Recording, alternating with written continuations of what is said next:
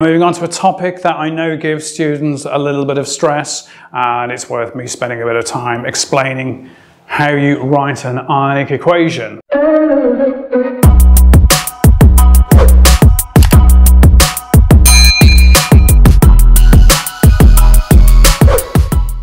Before I start to discuss that, it's really important that you get a sense of which compounds are soluble and which ones are insoluble in water. I can't give you a hard and fast set of rules, but what I've got here is what I think is the best simple little table as a guide, and this will get you out of problems, I think, with most questions. We need to know this for when we deal with ionic equations. Right, so which compounds are soluble in water? Anything in group 1 or group 1 compounds, or nitrate compounds or ammonium compounds. Okay, it's just a blanket solubility for all of those. Insoluble, well, there are degrees of soluble and insoluble. Let's try and be a bit clear about this. What is insoluble? Silver and lead chlorides.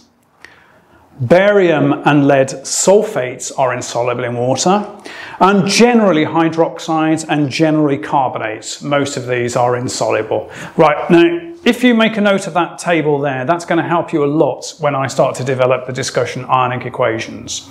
Okay, so I think that simple little guide is quite powerful with the work coming up. Okay, so we're going to look at ionic equations. To explain what an ionic equation is, very simply, it is the essential chemistry. It's what has reacted with what in terms of ions in the equation.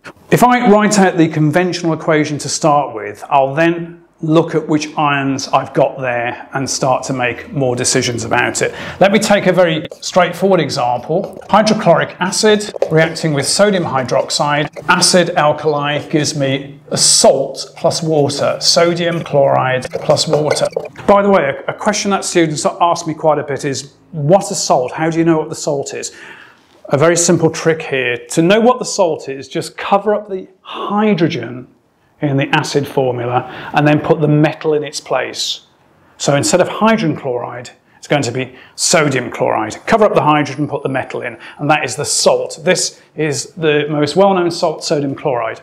Right, well, that is the conventional equation, not the ionic equation. What I need to do now is to write out all the ions that are present in that equation, and you need to answer the question related to the table. Which of these molecules are soluble in water? Well, acids are all soluble in water. Group 1, and water remains as a molecule. If I write out the ions here, so I'm writing it all out as separate ions. So hydrochloric acid is hydrogen ions and chloride ions. That's what I've got in a bottle of hydrochloric acid. Sodium hydroxide, alkali, has sodium ions floating around separately to hydroxide ions. Right, all these ions, they all live an independent life in the bottle. They're not joined up as molecules. These are separate in the acid, separate in the alkali, okay? Because the molecules are soluble, the formulas are soluble. So again, sodium chloride, this is brine, salt solution, has separate ions. Right, the one that could catch you out is water. Water is a covalent molecule. Water is a covalent molecule. It doesn't have ions in it. It's bolted together. The water's bolted together. Don't dismantle that, leave it alone. Okay, so if you look at this now, that's my kind of pan view of all the ions and the molecule here. Now, a lot of this is just irrelevant material that hasn't actually reacted. So I would ask students, which of these ions haven't done anything? If you look at this, the chloride ion there is there and it's floating around over there. No involvement in this at all. The sodium ion sat there, hasn't done anything at all. Now we're down to the essential chemistry now. So what has actually reacted? Hydrogen ions have reacted with hydroxide ions. This has reacted with that to form a molecule of water. So we've stripped the equation down to the essential chemistry. What reacted with what? The rest of it was bits of furniture which haven't done anything. And we get rid of those because they're not part of the actual chemical reaction. So this is my chemical ionic equation for the neutralization. Okay, let me just take another example. These are all really well known and worth discussing. If I take a carbonate, sodium carbonate, and react that with hydrochloric acid, then it forms sodium chloride plus water plus carbon dioxide. Okay, now the equation's not balanced, so there's 2 hydrogens there, I'm going to need 2 there. I'm going to need 2 sodiums, so a 2 there. Okay, there's 2 chlorines there, 2 chlorines there. And if we look at that, that's now fine. That equation is a balanced conventional equation. Okay, just a reminder, an acid plus a salt gives you, an acid plus a carbonate gives you a salt, water and CO2. An acid plus a metal carbonate gives you a salt, water and carbon dioxide gas. Okay, so it's worth remembering the form of these important equations.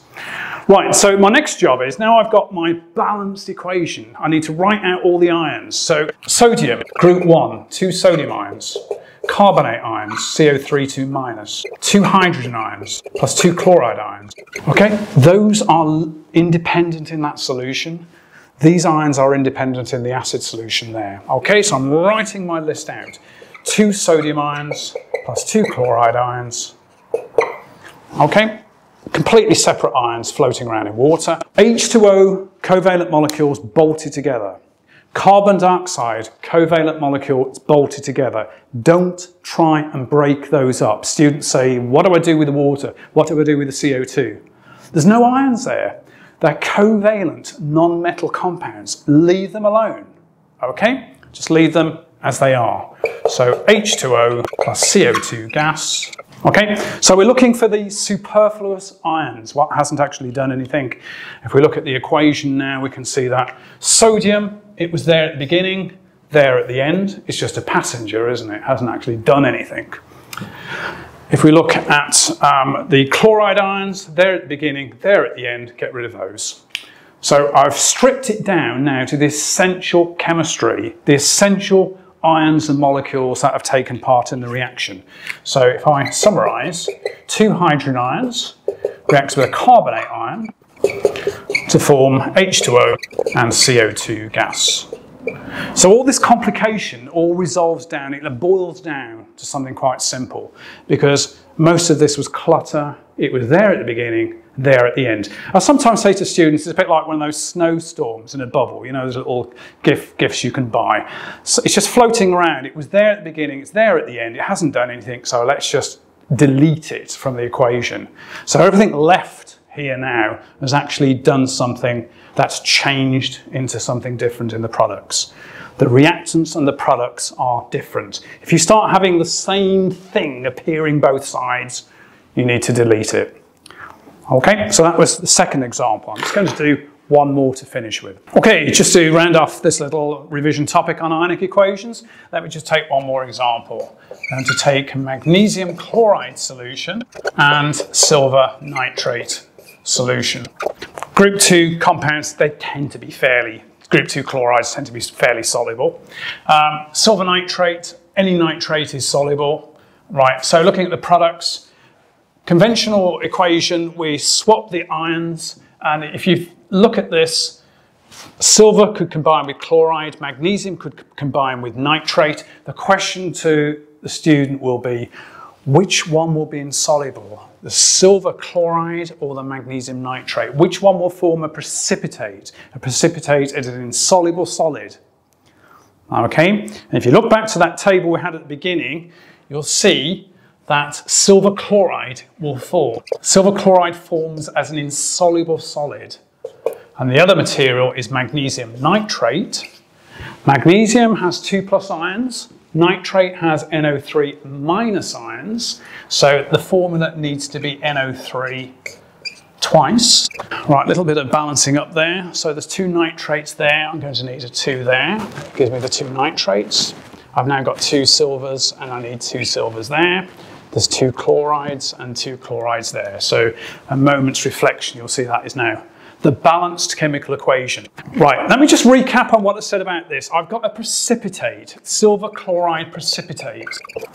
Students say to me, what is a precipitate? How do you know when it forms? If you put aqueous dissolved ions together, if you can pair 2 of them up, which are insoluble, it will form as a gunge in the tube.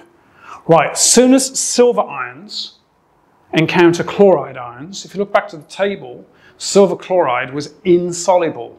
They're just like two bar magnets, as soon as they find each other, they lock together. They form an insoluble solid.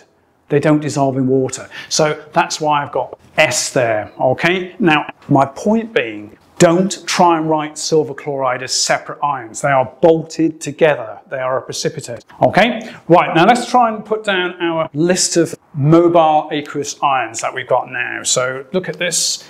Aqueous magnesium chloride, that means the magnesium ions and the two chloride ions are independent. Two silver ions plus a nitrate ion, two nitrate ions. Just get rid of the words there. Okay, so these are all separate aqueous ions. The precipitate, leave it alone, join together. Okay, over here I've got an aqueous solution, so I've got magnesium ions Mg2+, and I've got two nitrate ions, NO3 minus. Just check that's right. Oh, I made a little mistake there. That should be negative there. Right, so that's my list of ions and solids in the equation. I now got to go through that and strip out what we call the spectator ions, the ions which haven't taken any part in the reaction. The ions which appear at the beginning and the end are called spectator ions. Okay, so we can see that the magnesium ion hasn't done anything at all. No change for the magnesium. The chloride ion is now become part of the silver chloride, so I can't delete that. The nitrate appears there and appears over there, so I'll strip that out. So let's summarize what we've got happening. I've got two silver ions plus two chloride ions forming two silver chloride. Your chemistry teacher wouldn't be very happy if you just left it like that, because we can write it a bit more elegantly by getting rid of the twos. So silver ions react with chloride ions to form silver chloride. Okay, so can you see how from all this complexity at the top and all this array of ions and solids here, it all reduces down to this essential chemistry where we've removed the spectator ions which haven't taken part. So that's my final result there. Okay, and a quick check is, if you've done this correctly, check that the charge on both sides balances out. There's no charge on this side, and plus and minus there, they cancel out. That's always a quick double check. Just check the charge on both sides. Okay, so I hope that makes it clear about how you sort out ionic equations. You need to know which things are soluble and insoluble.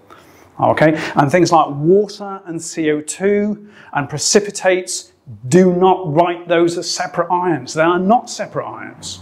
Okay, so you leave water, carbon dioxide, and any solid precipitate, you leave them as they are. Okay, thank you.